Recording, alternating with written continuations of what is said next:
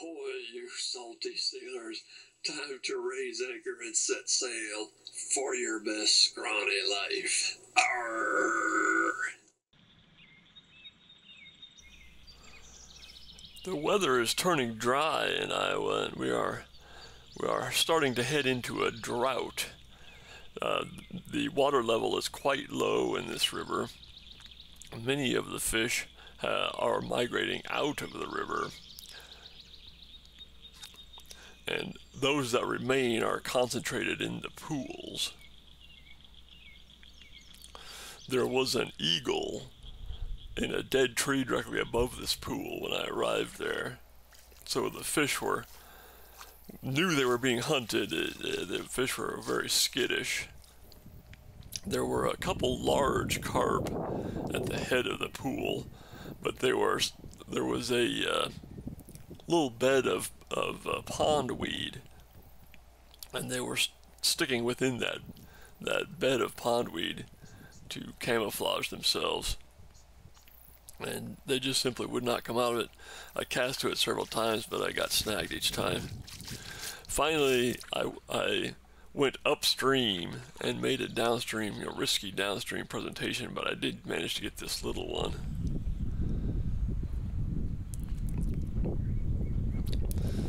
The fish that tend to migrate out of the river are things like smallmouth and walleye.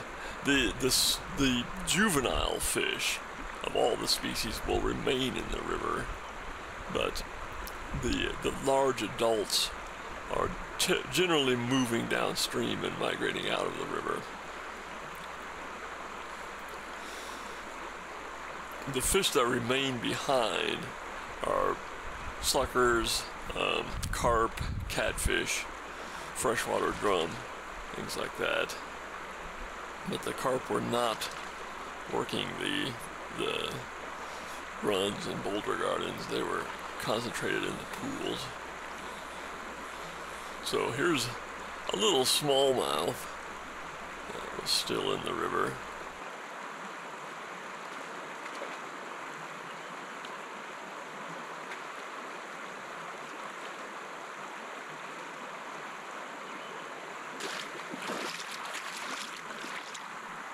It was quite hazy. We had some of that Canadian wildfire smoke, and it made seeing the drum and carp difficult because that's a sight fishing type of proposition. So I decided to target catfish. I started out with a crayfish pattern, but I switched over to that larger sucker pattern. It seemed to just get more bites, so in conditions like this, I've caught catfish in pools with anything from a stonefly nymph to what you see here, a large sucker pattern. Ordinarily, of course, channel catfish will browse the bottom, meaning they will have their head down, put their tail up a little bit, spread out their whiskers, or shall we say whisker array, over the bottom, and detect any crayfish or small minnows or leeches or whatnot that are within range of their whiskers. And of course, if they detect a scent, a trail of scent in the current, they will follow that to the source and feed on whatever that might be. But in this case, where the water level is so low that they are afraid to move from pool to pool for fear of being preyed on by eagles and so forth, they will quickly browse the pool and clean the whole bottom of any potential food source. And so then their behavior changes, and they begin to act more like ambush predators, where they're waiting for something to come into the pool from upstream. So if you're thinking that, well, this really doesn't seem like channel catfish behavior to me, it's all being driven by how low the river level is in this case. And they will put up a good fight, at least as good of a fight as a smallmouth bass. that broad, that wide shovel head of theirs. Of course, it's a different type of fight, but it bends the rod all the same.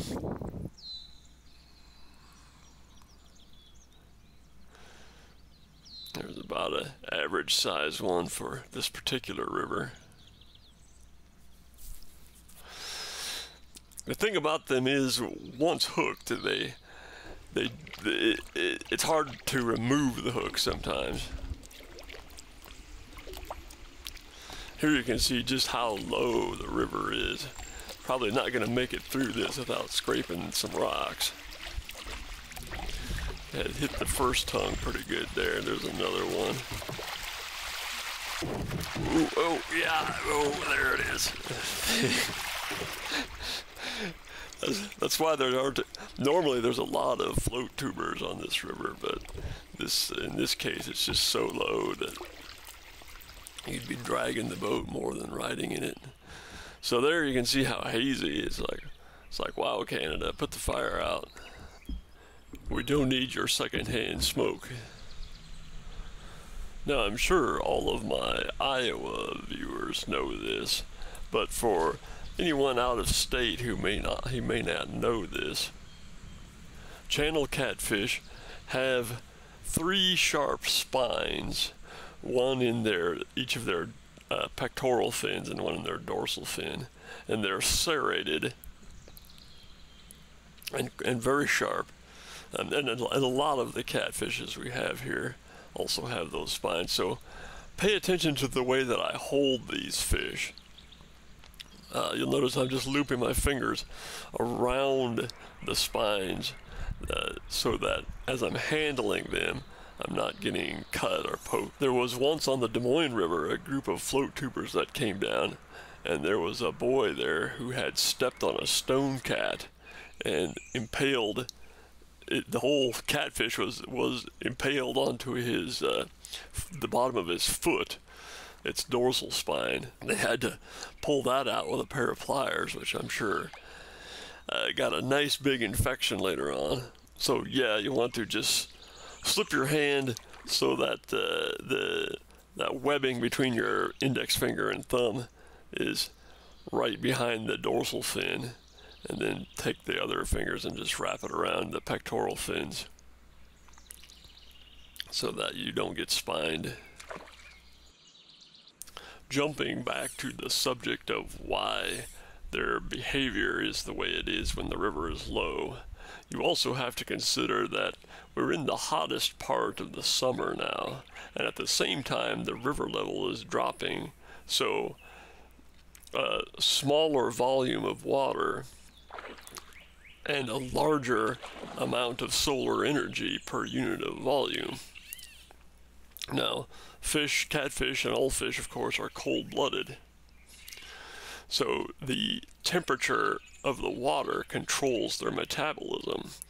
So as the water temperature in the river begins to climb, their activity level also begins to climb as well. So you have concentrated fish in a smaller and smaller pool, and they're all really, really hungry. So that's why you can catch them on flies at this time, even a really large fly, whereas other times of the year that's just not, that would not be considered typical of their behavior.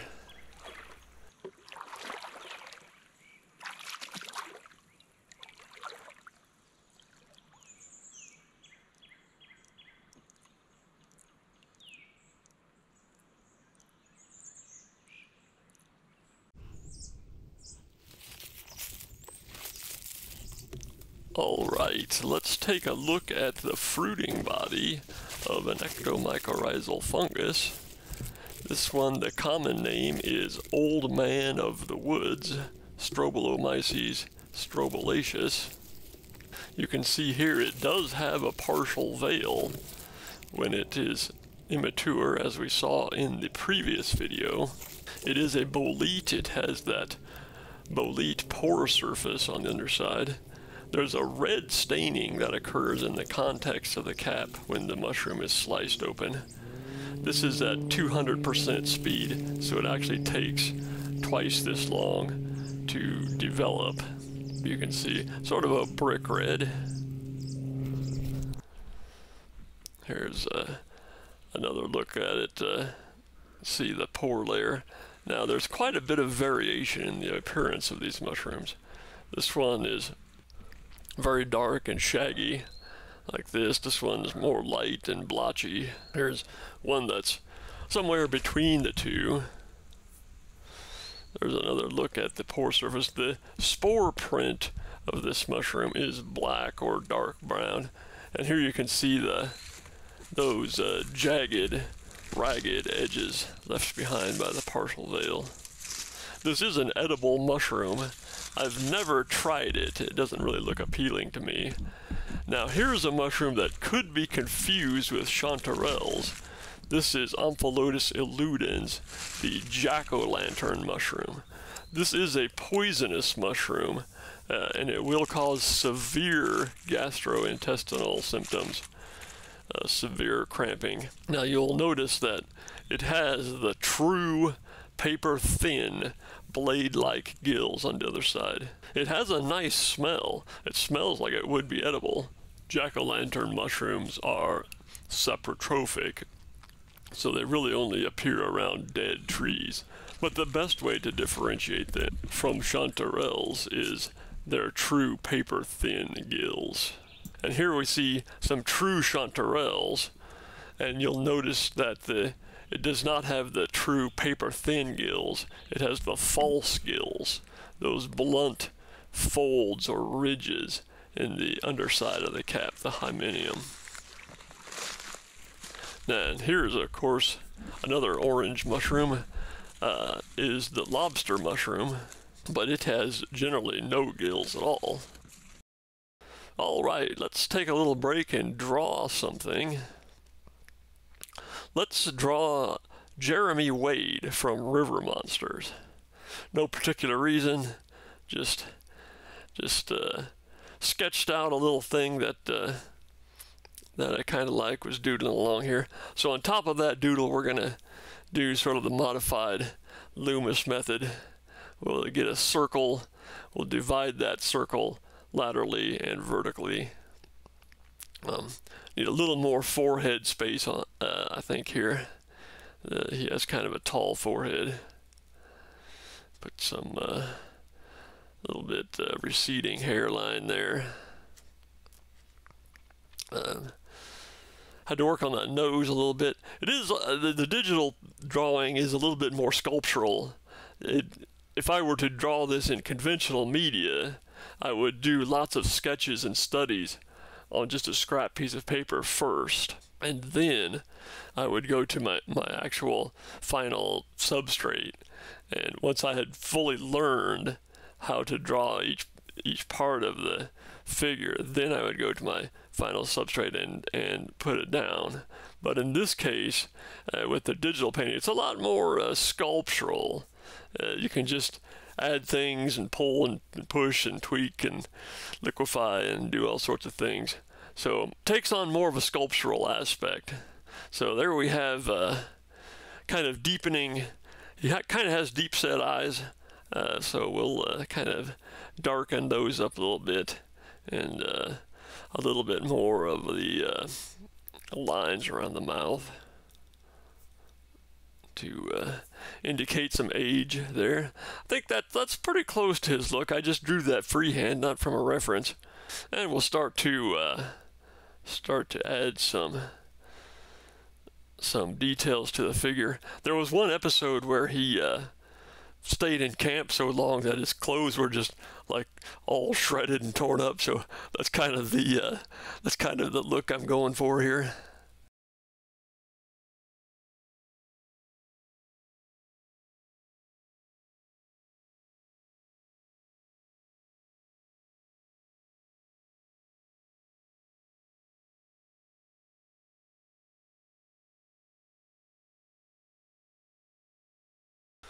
So there we have it. Maybe we'll come back to this in the next episode and finish it up.